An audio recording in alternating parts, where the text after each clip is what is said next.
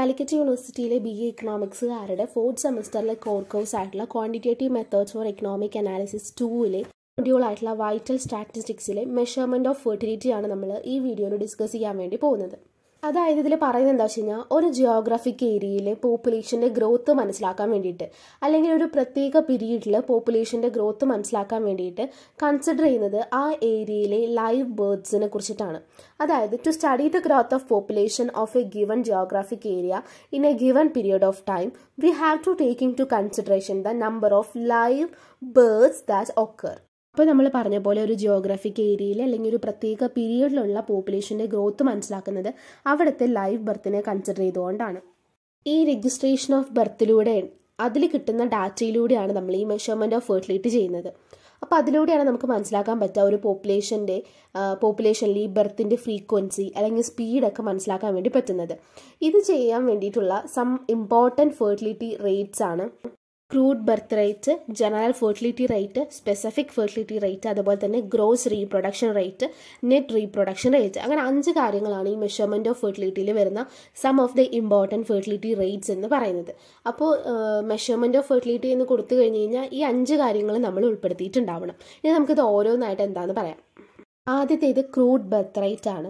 അതായത് ഒരു ലൊക്കാലിറ്റിയിൽ ഒരു ഇയറിൽ എത്ര ടോട്ടൽ നമ്പർ ഓഫ് ബേർഡ്സ് ഉണ്ടാവുന്നുണ്ട് അതേ ഡിവൈഡഡ് ബൈ ഒരു വർഷത്തിൻ്റെ മിഡ് പോയിന്റ് എത്തിക്കഴിഞ്ഞ് കഴിഞ്ഞാൽ ആ ലൊക്കാലിറ്റിയിലെ ടോട്ടൽ പോപ്പുലേഷൻ ഇൻ 2000 ആണ് ഈ ക്രൂഡ് ബർത്ത് റേറ്റ് എന്ന് പറയുന്നത്. അതായത് ഇത് കാണിക്കുന്നത് എന്താണെന്ന് വെച്ച് കഴിഞ്ഞാൽ ബർത്ത് റേറ്റിലൂടെ ആ ലൊക്കാലിറ്റിയിൽ അല്ലെങ്കിൽ ആ പീരീഡിൽ ഉണ്ടാവുന്ന ടോട്ടൽ പോപ്പുലേഷനിൽ ഉണ്ടാവുന്ന ഇൻക്രീസ് എത്ര പെർസെൻറ്റേജ് ഇൻക്രീസ് ആണ് എന്നാണ് ഇതിലൂടെ പറയുന്നത്. ഇതിൽ മൊത്തം ബർത്ത് റേറ്റിനെ കുറിച്ചിട്ടാണ് പറയുന്നത്. ഇതിൽ സെക്സ് റേഷ്യോ അല്ലെങ്കിൽ അതിൻ്റെ ഏജ് കാര്യങ്ങളൊന്നും തന്നെ പറയുന്നില്ല. ഇപ്പോൾ 2 അതിലധികമോ ഒക്കെ തന്നെ ലൊക്കാലിറ്റീസ് തമ്മിൽ കമ്പയർ ചെയ്യാൻ വേണ്ടിയിട്ട് നമുക്കിത് ഉപയോഗിക്കാൻ വേണ്ടി പറ്റില്ല. കാരണം ഇതിൽ കോമ്പിനേഷൻ ഒന്നും പറയുന്നില്ല.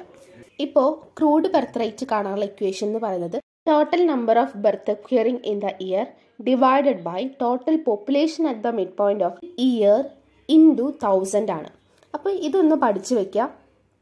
എങ്ങനെയാണ് ക്രൂഡ് ബർത്ത് റേറ്റ് കാണുകയെന്ന് ഒന്ന് പഠിച്ചു വയ്ക്കാം. അടുത്തത് ജനറൽ ഫെർട്ടിലിറ്റി റേറ്റ് ആണ്. The crude birth rate does not take in to account the sex ratio of the population. അതായത് ക്രൂഡ് ബർത്ത് റേറ്റ് ഇപ്പോൾ ഒരു പോപ്പുലേഷനിൽ എത്രത്തോളം സെക്സ് റേഷ്യോസ്, അതായത് ഫീമെയിൽ മെയിൽ എന്നുള്ള ആ ഒരു കോമ്പിനേഷൻ്റെ കാര്യങ്ങളൊന്നും പറയുന്നില്ല. The total number of live birth of a given population depends upon the proportion of women in the childbearing age. ഈ ചൈൽഡ് ബിയറിംഗ് ഏജ് എന്നൊക്കെ പറഞ്ഞു കഴിഞ്ഞാൽ ഒരു സ്ത്രീക്ക് അമ്മയാവാനുള്ള, അതായത് ക്യാരി ചെയ്യാൻ കഴിയുന്ന ഒരു ഏജ് പീരീഡിനെയാണ് പറയുന്നത്. അപ്പോൾ ഒരു ലൊക്കാലിറ്റിയിൽ അല്ലെങ്കിൽ പോപ്പുലേഷനിൽ എത്ര ലൈവ് ബേർഡ്സ് ഉണ്ട് അല്ലെങ്കിൽ ആ പ്രഗ്നൻ്റ് ആവാനുള്ള കാലയളവ്, ആ സമയത്തിലുള്ള അല്ലെങ്കിൽ ആ ഏജ് ഗ്രൂപ്പിലുള്ള എത്ര വിമൻസ് ഉണ്ട് എന്ന് പറഞ്ഞാലാണ് അവിടുത്തെ total number of live birth നമുക്ക് പറയാൻ വേണ്ടി പറ്റുള്ളൂ.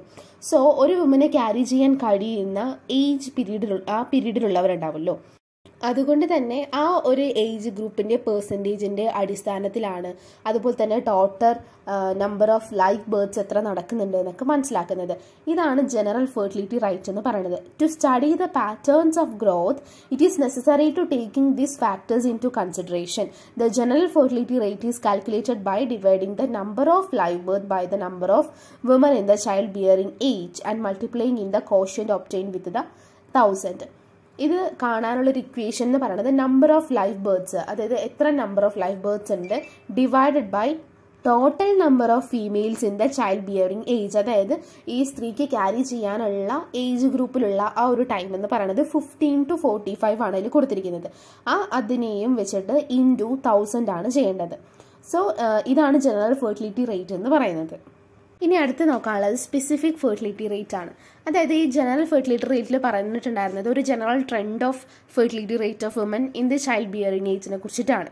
പക്ഷേ സ്പെസിഫിക് ഫെർട്ടിലിറ്റി റേറ്റിൽ പറയുന്നത് എന്താണെന്ന് വെച്ച് കഴിഞ്ഞാൽ ചൈൽഡ് ബിയറിംഗ് ഏജ് ഉണ്ടല്ലോ, അതായത് 15 to 45 പല സ്മോളർ ഗ്രൂപ്പ് ആക്കിയിട്ട് സ്പ്ലിറ്റ് ചെയ്യാം. എന്നിട്ട് ഈ തരംതിരിച്ചിട്ടുള്ള ഓരോ ഗ്രൂപ്പിലും സെപ്പറേറ്റ് ഫെർട്ടിലിറ്റി റേറ്റ് കാണുകയാണെന്നുണ്ടെങ്കിൽ അതിനെയാണ് സ്പെസിഫിക് ഫെർട്ടിലിറ്റി റേറ്റ് എന്ന് പറയുന്നത്. ഇപ്പോൾ ഈ 15 to 45 എന്ന് ഉള്ളതിനെ നമുക്ക് വേണമെങ്കിൽ സ്പ്ലിറ്റ് ചെയ്ത് 15 to 25 ആക്കാം, 25 to 35 ആക്കാം, 35 to 45 ആക്കാം. അങ്ങനെ എത്ര വിമൻസ് ഉണ്ട്, അങ്ങനെ എത്ര കുട്ടികൾ ജനിക്കുന്നുണ്ട് എന്നുള്ള രീതിയിൽ ഇതിനെയൊക്കെ പല രീതിയിൽ ഗ്രൂപ്പ്സുകളാക്കി തിരിച്ച് സ്പ്ലിറ്റ് ചെയ്ത് അതിൽ separate fertility rate കാണുന്നതിനാണ് specific fertility rate എന്ന് പറയുന്നത്. ഇനി ഇത് കാണാനുള്ളൊരു ഇക്വേഷൻ എന്ന് പറയുന്നത് number of live birds to females of A specified age group divided by total number of females on the specified age group. അതിനെ 1000 കൊണ്ട് മൾട്ടിപ്ലൈ ചെയ്യാം. അപ്പോൾ ഇതാണ് സ്പെസിഫിക് ഫെർട്ടിലിറ്റി റേറ്റ്സ് എന്ന് പറയുന്നത്. അടുത്തത് ഗ്രോസ് റീപ്രൊഡക്ഷൻ റേറ്റ് ആണ്. അതായത് ഈ ഗ്രോസ് ഫെർട്ടിലിറ്റി റേറ്റിലൊക്കെ തന്നെ സെക്സ് കോമ്പിനേഷൻസ് ഒന്നും പറയുന്നില്ല, അതായത് ഗേൾ ഓർ ബോയ് അതിനെക്കുറിച്ചൊന്നും പറയുന്നില്ല. പോപ്പുലേഷൻ്റെ ഗ്രോത്തിൽ എത്ര പെൺകുട്ടികൾ ജനിച്ചു എന്ന് ഡിപ്പെൻഡ് ചെയ്ത് പറയുന്നതിനാണ് ഈ ഗ്രോസ് റീപ്രൊഡക്ഷൻ റേറ്റ് എന്ന് പറയുന്നത്. അതായത് ഇപ്പോൾ ഒരു 1000 ന്യൂലി ബോൺ ഫീമെയിൽസ് ഉണ്ടാവും. അപ്പോൾ പുതിയതായിട്ട് ജനിച്ച ഈ പെൺകുട്ടികൾക്ക് ആ പെൺകുട്ടികളുടെ ഭാവിയിൽ എത്ര ഫീമെയിൽ ചിൽഡ്രൻസ് ജനിക്കും എന്നതിനാണ് നമ്മൾ ഗ്രോസ് റീപ്രൊഡക്ഷൻ റേറ്റ് എന്ന് പറയുന്നത്. Gross fertility rate does not take in to account the sex of the children bone.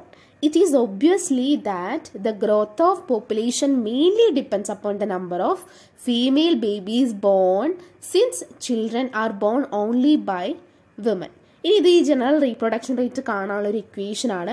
Number of female to 1000 newly bone females on the basis of current fertility divided by 100. ഇതാണ് gross reproduction rate എന്ന് പറയുന്നത്. അതായത് ഇപ്പോൾ ഒരു 1000 newly bone ആയിട്ടുള്ള female babies ഉണ്ടാവും. അപ്പോൾ ആ പുതുതായിട്ട് ജനിച്ച പെൺകുട്ടികൾക്ക് അവരുടെ ഫ്യൂച്ചറിൽ എത്ര ഫീമെയിൽ ചിൽഡ്രൻസ് ഉണ്ടായിരിക്കും അതിനെക്കുറിച്ചിട്ടൊക്കെ പഠിക്കുന്നതിനാണ് ഗ്രോസ് റീപ്രൊഡക്ഷൻ റേറ്റ് എന്ന് പറയുന്നത്. അടുത്ത ടോപ്പിക് എന്ന് പറയുന്നത് നെറ്റ് റീപ്രൊഡക്ഷൻ റേറ്റ് ആണ്. അതായത് ഇപ്പോൾ നമ്മൾ ഈ ഗ്രോസ് റീപ്രൊഡക്ഷൻ റേറ്റ് അതിലൊക്കെ ജനിക്കുന്ന കുട്ടിയുടെ സെക്സിനെ കുറിച്ച് മാത്രമാണ് ഒക്കെ പറയുന്നത്. അപ്പോൾ ഒരു ഗേൾ ഓർ ബോയ് എന്നൊക്കെ നമ്മൾ പറയുന്നുണ്ട്. എന്നാൽ ഈ ജനിക്കുന്ന കുട്ടിയുടെ മരണനിരക്ക് നമ്മൾ പറഞ്ഞിട്ടില്ല. ഒരുപാട് മോർട്ടാലിറ്റി റേറ്റ്സ് ഒക്കെ ചില സമയങ്ങളിൽ കൂടാറുണ്ട്. അതുകൊണ്ട് തന്നെ ഈ മോർട്ടാലിറ്റി ഇതിലേക്ക് പറഞ്ഞിട്ടില്ല. ഈ mortality rate ഉൾക്കൊള്ളിച്ചുകൊണ്ട് പറയുന്നതിനാണ് net reproduction rate എന്ന് പറയുന്നത്. ഇപ്പോൾ ജനിക്കുന്ന കുട്ടികളിൽ എത്ര പേര് മരിക്കുന്നുണ്ട് ഉൾക്കൊള്ളിച്ചുകൊണ്ടാണ് ഈ നെറ്റ് റീപ്രൊഡക്ഷൻ റേറ്റിൽ പറയുന്നത്. അതുപോലെ തന്നെ നോക്കൂ, it may be noted that all the female children bone may not leave chill they cross the child bearing age. അതായത് ചൈൽഡ് ബിയറിംഗ് ഏജ് നമ്മൾ പറഞ്ഞിട്ടുള്ള 15 to 45 ചില കുട്ടികളൊന്നും എത്താറുണ്ടാവില്ല, അതിനു മുമ്പ് മരണപ്പെട്ടു പോകുന്നുണ്ടാവും. അപ്പോൾ അതുപോലെ തന്നെ some of them may die before they reach the age of fertility and some more may die during the child bearing period. അതായത് ഈ 15 to 45 മുൻപ് മരിക്കുന്നവരും അതിൻ്റെ ഇടയിൽ മരിക്കുന്നവരും ഈ 15 to 45 മരിക്കുന്ന ആൾക്കാരും ഉണ്ടാകും. അപ്പോൾ അതെല്ലാം തന്നെ ഉൾക്കൊള്ളിച്ചുകൊണ്ടാണ് നെറ്റ് റീപ്രൊഡക്ഷൻ റേറ്റ് പറയുന്നത്.